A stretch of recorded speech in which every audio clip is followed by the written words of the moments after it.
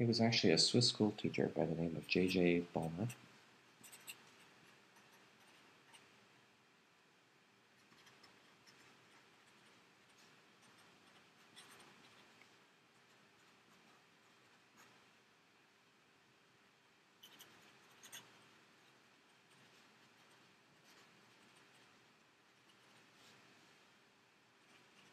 Who was first able to write down a mathematical characterization of these observations.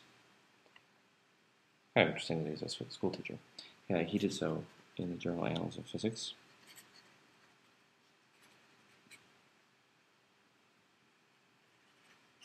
In the year 1885. So again, notice that this was well before Thomson even discovered the electron. Now, since Balmer was mostly aware of work being done in the visible portion of the spectrum, because that was all that was done back in the 1880s, his sequence followed something like this.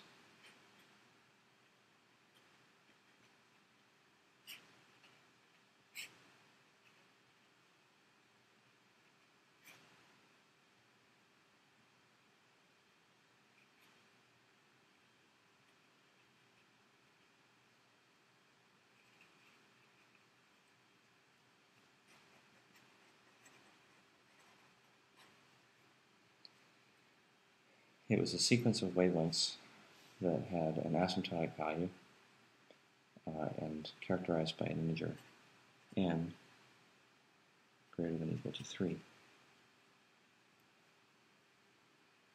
So for any integer plugged into this formula, one can get one of the allowed values for wavelengths emitted from, in this case, hydrogen. It's hydrogen when it has this particular value of the limit or asymptotic wavelength. But other atomic species have a different lambda limit. It's the same pattern.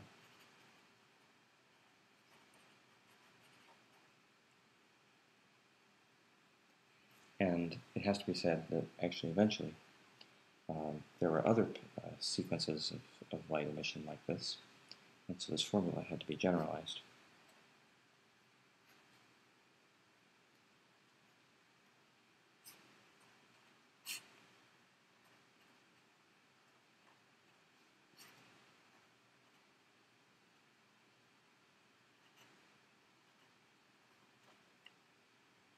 Where the number 4 would be replaced by a number n naught squared, and this integer n would be any integer greater than n naught. So the Balmer series was the particular case of n naught is 2, but there were other series found for each of these atoms. For n naught is 1, or 2, or 3, or 4, or 5. So we refer to the Balmer series, or the Balmer sequence, as the particular case of n naught is 2, but every atomic species could have also other sequences of light emission where n naught takes on other values. Eventually, a sequence was found in the ultraviolet, referred to as the Lyman series. This is a particular case where n naught is 1, and the asymptotic value here is 91.13 nanometers.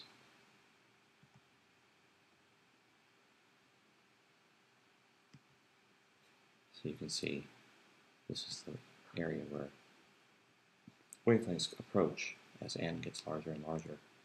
This is the first such entry in that sequence. That's the case where n is 2, and n naught is 1, n is 3 is up here,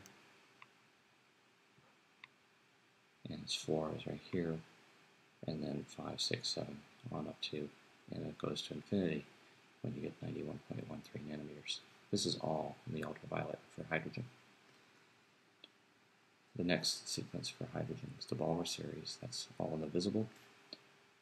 It's the case where n naught is 2, and the asymptotic value is 364.5 nanometers. That's just above the violet, or on up into the ultraviolet. But eventually, Here's a sequence found for n naught is 3.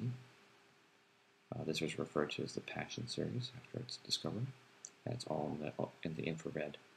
The limiting or asymptotic value of wavelength is 820.1 nanometers. That's above the red, but it extends all the way up as high as nearly 2 microns, or 2,000 nanometers. There were later found to be series with n naught is 4, and the limiting wavelength is 1,500 nanometers, so that's fully up into the infrared. And yet another one by the name of Fund, where n naught is 5, and the limiting wavelength is 2,200 nanometers.